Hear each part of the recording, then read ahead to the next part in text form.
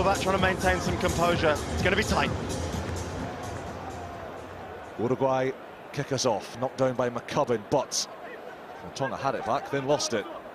And McCubbin feeds it away to Diego Ardao, the Uruguayan captain. Viñals lurking on the wide outside. Instead it was Amasha. Ardao. McCubbin. Missing out Liechtenstein. It's a nice ball to Amasha. And now Basso. Bautista Basso! What a stretch, what a score! What a start for Uruguay. 88 seconds on the clock. And Uruguay lay down a big playoff marker. Well, no better way to settle the nerves than to get on the score sheet early. Basso, what a finish. Takes on two Tongan defenders. And the big reach, you can see eyes on the line. They just caught the Tongan D, a little bit narrow. Put the ball through the hands. Kick from Guillermo Liechtenstein, just wide, but Bautista Basso, top carrier on the series. Close to 200 of them he's made over the course of the year. And he has drawn first blood for Los Teros of Uruguay.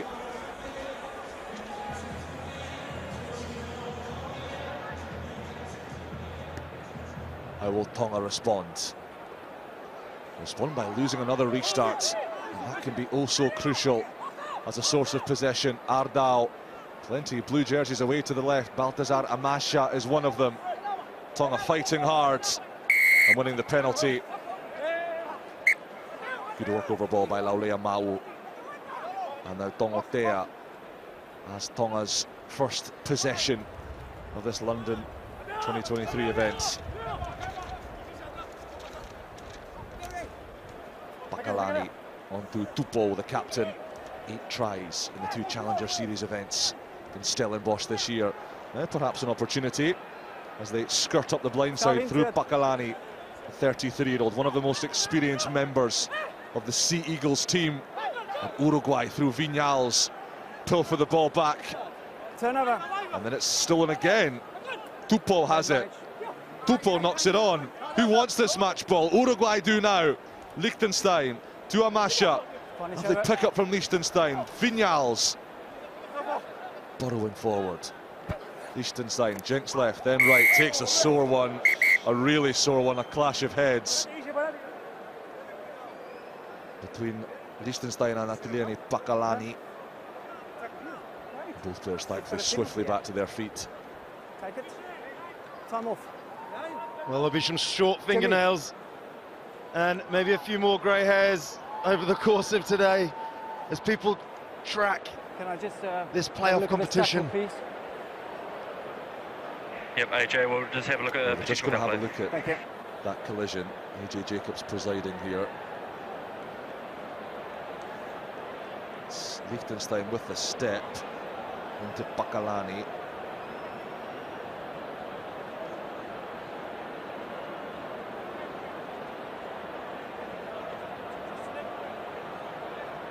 AJ, I have a decision. Yes, Jimmy. There is foul play against 10 red. Yep. There's contact to the head, though mitigation due to the player ducking. Thank you, Jimmy. So that's 10, it's a yellow card against 10 red. Correct. Number 10. This is a big blow Direct for head Tonga. Contact. There's a mitigation because the players... That's the mitigation for that. One of their most seasoned campaigners dismissed for 2 minutes. Yellow card for Atiele We've got Bakalani. offside here or dangerous tackle here. Tonga now defending the penalty with 6 players. Time on. They're going to have to work really hard now. Not only down to 6, but without their most experienced player. And they haven't really got themselves into this game yet, Tonga, and they've got some big defensive work to do now. Uruguay score close to half of their tries off set-piece possession. Bakalani kicking his heels on a plastic seat on the touchline. Uruguay looking to wedge themselves in the driving seat on the pitch. Liechtenstein goes wide. It's a run-in for Baltazar Amaya. And Amasha makes no mistake. They make really good use of the extra man, drawing in the Tongan defenders. Tonga forced to narrow up and just missing that extra guy on the edge. Uruguay got 2 ahead.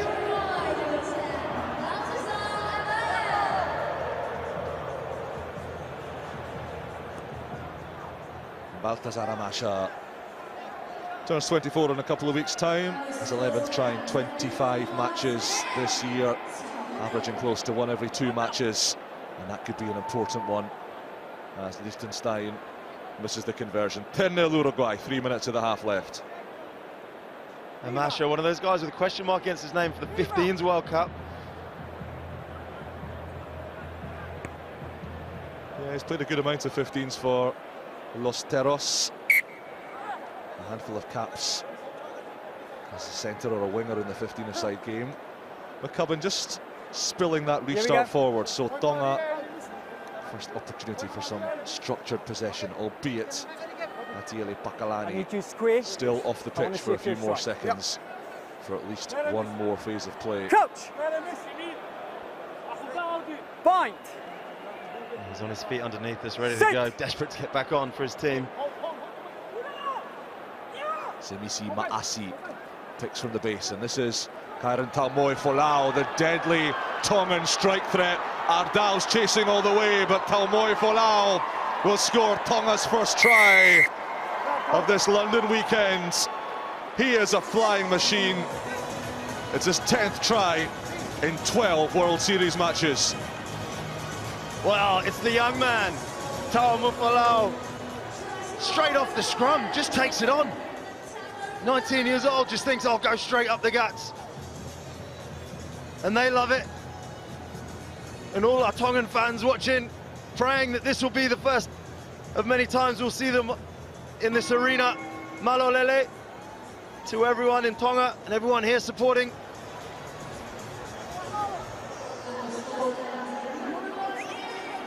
Conversion attempts is wide, but it's a 5-point game now.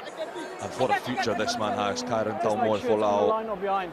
Top Tongan try scorer in the Challenger Series and in the World Series as well. So with the power play, 5 points apiece. And Tonga have kept that in quite magnificently until it just bounced forward the nose of that funny-shaped ball. And in fact, the officials have decreed that it went out on the full before a Tongan forearm slapped it back in. So free kick centre field. Why not? Stop screaming. Stop screaming. Guillermo Liechtenstein admonished like an unruly toddler. What do you want? If you don't say please, you can't take the quick tap. If he does that again, I'm going to penalise him. Well, we're seeing nothing but tight scorelines in this playoff. Mini tournament going on so far. It's heart in the mouth stuff all the way through. Uruguay, a few seconds to go before the end of the half. Bind. And they'll really want to just put a bit more distance on the scoreboard against this dangerous Tongan side.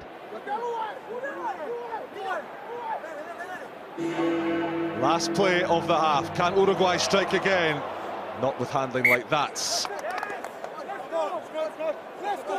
And that will be the end of the first 7 minutes. It's been tense. It's been a bit topsy-turvy. And right now, this playoff pool match is hanging in the balance. Uruguay 10, Tonga 5.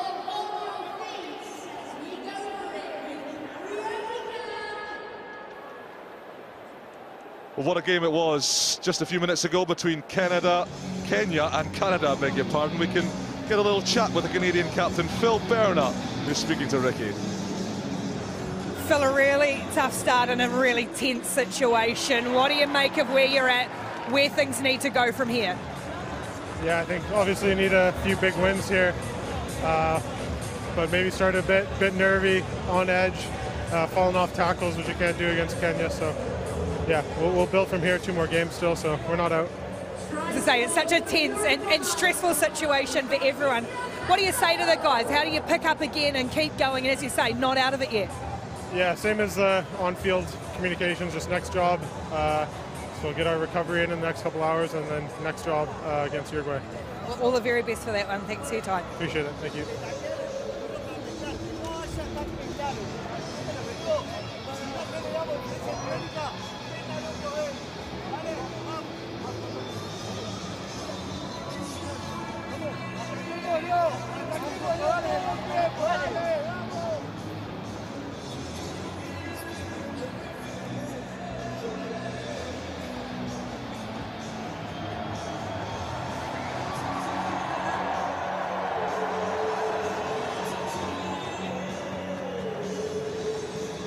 DJ Hask readying for action, preparing to entertain the Twickenham punters on the decks rather than at the breakdown this time around, and already attracting quite a few early afternoon revellers here in London.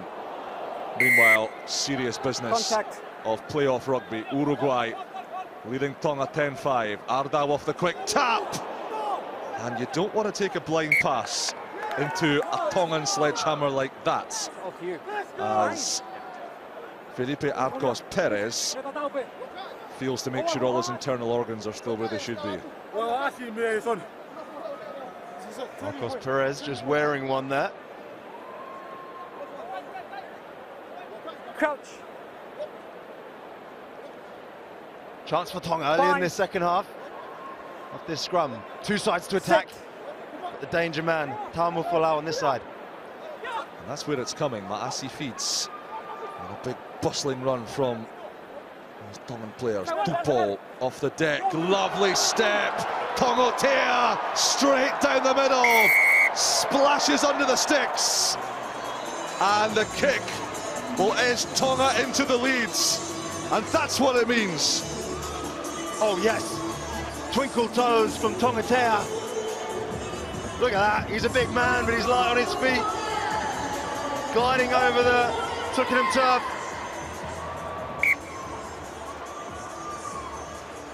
Rodney Tongotea, try scorer against Great Britain in Hamilton, has now scored in Great Britain against Uruguay. And the kick from John Ika is successful.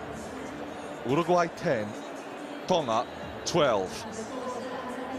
I'm so glad you didn't ask me to pick the results of these games, Jamie, before we started, because I've got no idea. It's been fascinating, hasn't it? Canada were so good in Toulouse, semi-finalists, lost the bronze medal match to France. They were beaten, and beaten well in the end by rampant Kenya team, 24-19. How's that for a restart? That's delicious. And Tonga are finding their groove until You need to put down the ball before you can stand up. Tackle completed. Sione Tupou got a little bit carried away and a little bit exuberant. Well, no fear. Going for that little sneaky restart. And that's what it's going to take in this tournament. You can't be holding anything back. You've got to put it all out there. And I just wonder whether these Tongan lads coming in here, buoyant, off winning the Challenger Series and earning their spot, they're in the hunt, they're in the chase. And whether that puts you in a better mindset, slightly less fear, perhaps, of dropping out of the top like the other three teams. Well, it functions for Uruguay through McCubbin. Ardau to Liechtenstein. Arcos Perez. Amaya shoveled it on and shoveled it forwards. Tonga's blitz defence doing its job. It's another great read. Coming off the edge and making that spot tackle that we've seen two now. Really difficult to time that well. They've executed it wonderfully. And Uruguay probably need to pull themselves a little bit off the line with those passes, give themselves a little bit more depth, because there's a guy that never held anything back. He played right on the line and was pretty much untouchable in his time. Billy Whiz, we're going to be hearing from him in a few hours' time.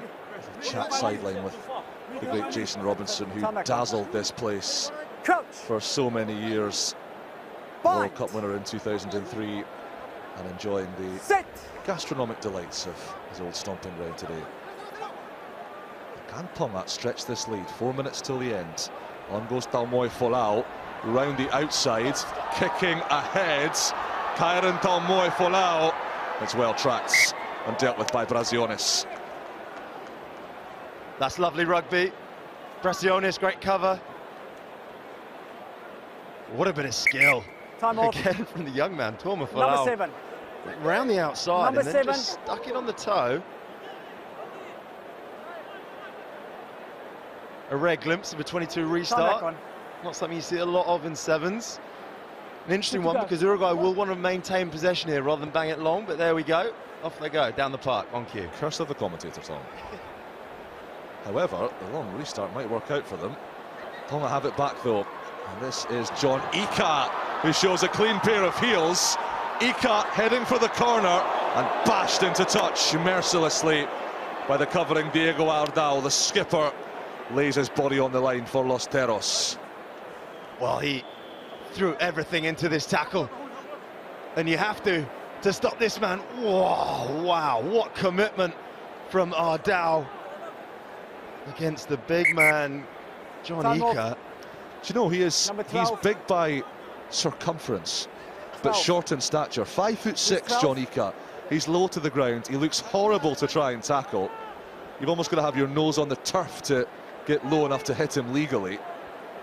But that was a good Exocet impression from Diego Ardao. And Uruguay look to exit cleanly. 3 minutes to pull this one from the fire. 2-point ball game. And Uruguay must try and build from deep. That's not a bad start from Arcos Perez. This is Facciolo, scored against the All Black Sevens in Toulouse last week. Amasha now down the touchline. Awesome left foot step. Taumoefolau with a tap tackle. Oh, that's naughty. Tonga offside. And that could be viewed as cynical by AJ Jacobs. Sione Tupou just slowing down that ball, stopping the attack. Penalty Uruguay. Well, it's not the worst tactic from Tupou. If it was to try and disrupt the Uruguayan attack. Time off. Number It's interesting, the tap tackle, you don't normally necessarily go for that because you want to keep defenders on feet, especially if you've got other guys to work with. But on that occasion, he nearly dropped the Uruguayan attacker at the feet of one of his fellow Tongan defenders, ready for the jackal. It was almost perfect. Interesting dynamic this for Uruguay as well. They played against Kenya and Canada in Toulouse just last weekend, beat the Shuja Pride, lost to the Maple Leafs. To take on Tonga this season. And a little fumble on the deck means Tonga will have the ball back. 2 minutes left. And Sione Tupou looks absolutely wrecked, so he's going to be coming off. Here we go. A little worse for wear. I think it's John Tapueluelu who's replaced him up front. Off the back of this, a bit of a human nutmeg. Straight through the legs. He carries on. Do it any way you can in this game. Set.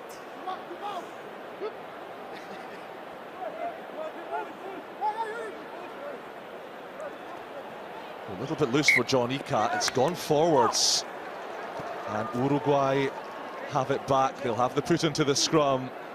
And they'll have a golden chance to try and turn the tables. Well, we just saw Sione Tupou coming off there, looking very tired, and sometimes the excitement, the adrenaline can really fatigue you, both physically but also mentally. Staying in it in these moments is key. Tonga just coming up with an error there, giving Uruguay a chance. Can Uruguay pounce? Can they find the ruthless touch? What a tackle that is, flying across John Ika. There's Basso stepping back on the gas. Amasha, it'll show and go, but he's running into heavy traffic, and Joshua Tuipulotu has the tackle. Basso, there's Echeverri, another Uruguayan penalty. No, on the mark. Final 30 seconds. Here we go. 20-year-old Kyren Taumoefolau leading the defensive efforts for the Ikali Tahi. Uruguay have chosen the scrum, the source of so many of their tries on the series this year. Can they come up with one more precious 5-pointer as the clock ticks into the red? Uruguay, World Series experience all year this year. Can they make that pay now? Set. It's tense, all right. Kenya v Canada went down to the wire. Uruguay Tonga does likewise. No knock on at the base. Alvarez has it. Uruguay 22 meters out. Bautista Basso gang tackled by red, scarlet-clad Tongans. Ardao cuts back inside. Can the captain spark something? Braziones, Basso, here it is for Facciolo, Amaya!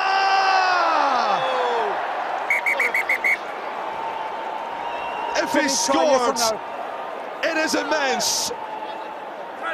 Yep, chicken try, no try. If he hasn't, it's one of the best cover tackles you'll ever see. Oh, wow. Major, have a decision. Yes, Jimmy. You may award for try. Thank you. Air Amaya. Winning try, Uruguay. And already, even at this early stage of the playoff, that is a hammer blow struck to the Tongans.